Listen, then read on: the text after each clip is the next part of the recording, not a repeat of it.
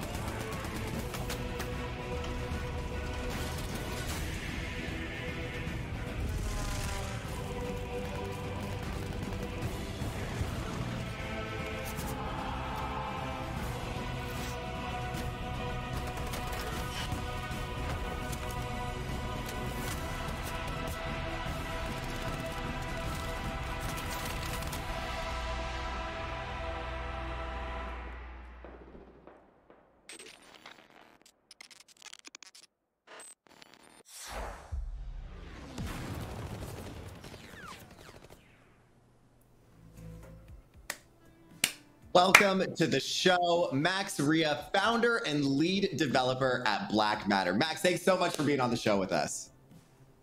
Oh, thanks for having me, guys. Really appreciate it.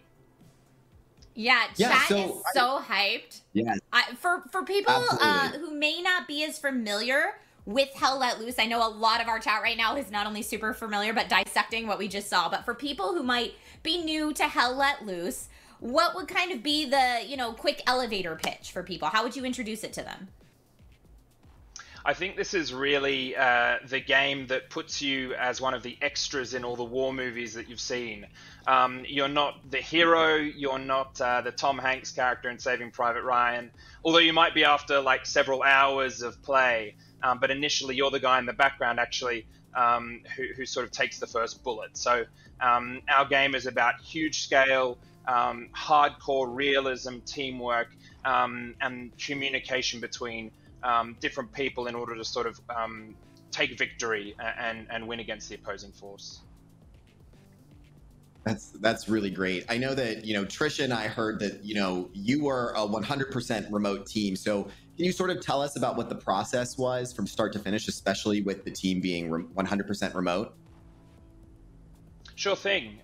It's been an enormous challenge, obviously. I mean, pre-COVID, you would have thought, when we used to say sort of, we've never met each other in real life, people would kind of roll their eyes and say, oh, well, you're not really a studio, you're not really a business, you're not really kind of anything. And obviously, post-COVID, it's been a much easier conversation to have. Sort of everyone gets it now. But there have definitely been huge challenges, just making sure everyone's on the same time zone for meetings, making sure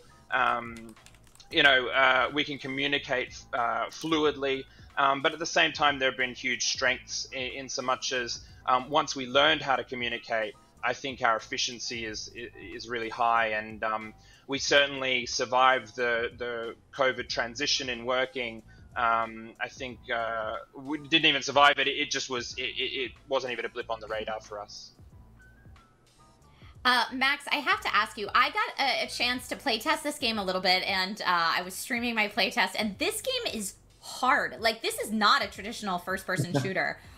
So can you kind of run chat through what your thinking was with that, like how you feel the skill set is different and why?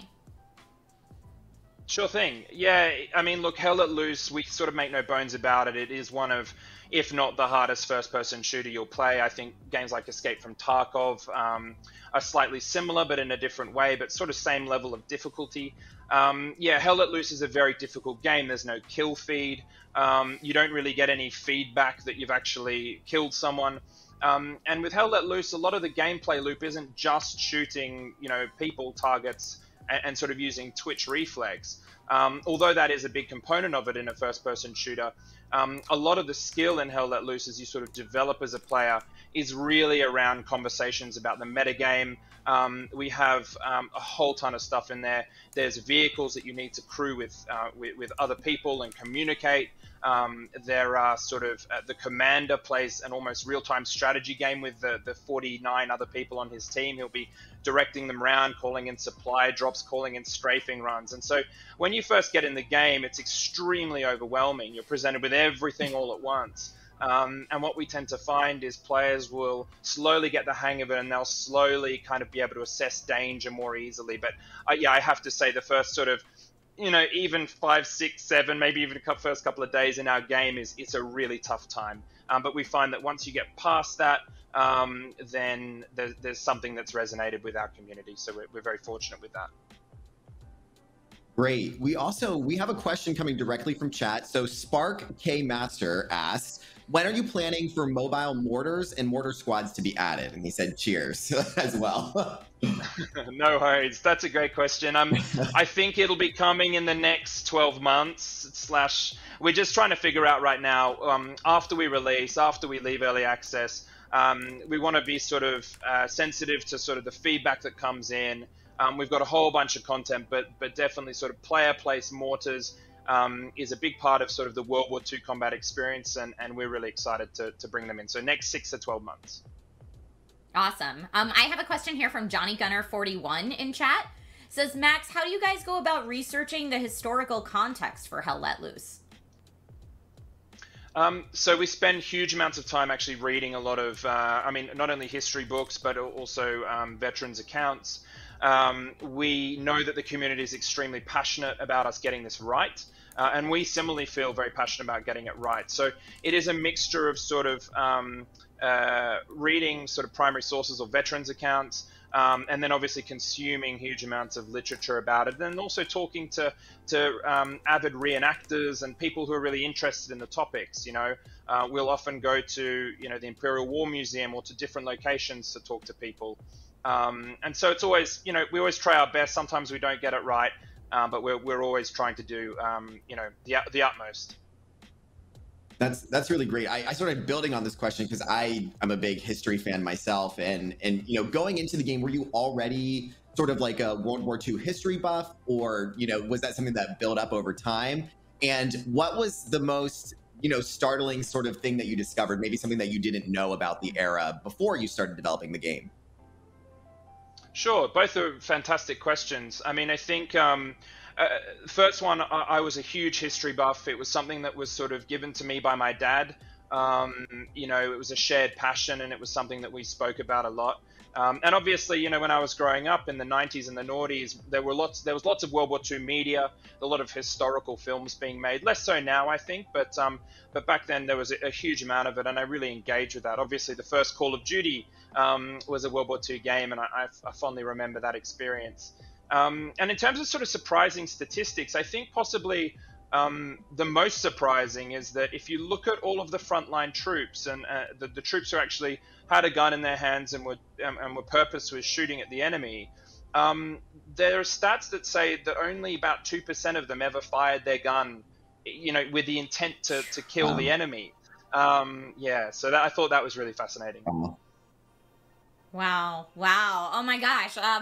It's so, I think what so many people love about Hell Let Loose is that historical accuracy. So thank you for bringing that. I do see a lot of people in chat, President Beluga and others, asking about the Panzer IV that we see in the trailers, when that will be something we get to see in game. That will be, look, we were trying to get it into update 10, and for anyone who's played it in the kind of testing environment, you'll know there is a lot of content there, and we had a very kind of the big conversation before we sort of locked the content about whether or not we could get it in, and we thought it's so close to being done, but I think just to make sure this release was as safe as possible, as smooth as possible, we would hold it, and so you can expect to see it in either the first or second release straight after this one, so imminently. Great. Awesome. And So then the Panzer fans. Yeah, the Panzer fans sound like they'll be happy there. I have another question from Logistics GS. So will we get a balance in full release to have more rifles again versus full auto weapons for all classes? The short answer to this is yes. We really wanted to make sure that every role in the game, every class in the game had multiple loadouts to use.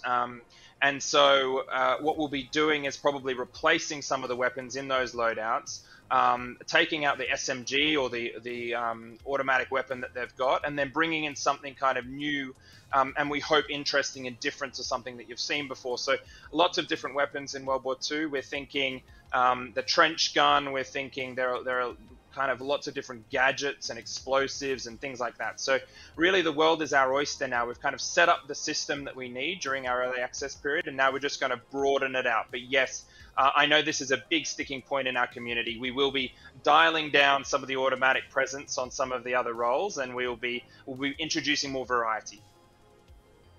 Awesome. Well, thank you so much for sharing this bit of insight into Hell Let Loose, which the PC release date is coming right up. It's on the 27th of July on Steam. Congratulations. And I know launching on consoles later this year, correct?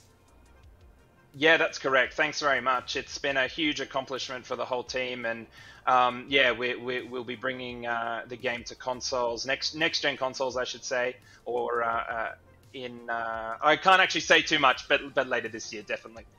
Later this year, we got it. All right, Max, if people want to find you online and follow more updates about Hell Let Loose, where can they do that?